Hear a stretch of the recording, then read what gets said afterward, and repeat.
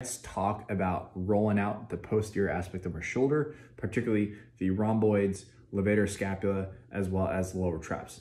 And they're the muscles that actually sit between your spine and your shoulder blades. And they're responsible for actually controlling shoulder rotation. And so if we spend a lot of time either forward or just not moving our shoulders back, or we're just taught to pull our shoulder blades back and down, we actually do not have the opportunity for those shoulder blades to glide up and down our spine.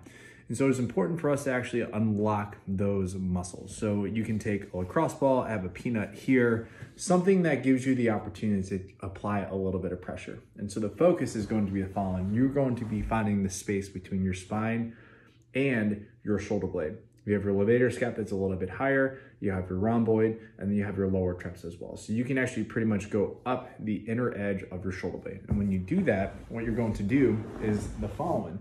You're going to roll over to your side, place it underneath that shoulder blade area. And if your head can't rest on the floor like this because you're really stiff, you can feel free to put a pillow underneath your head as well.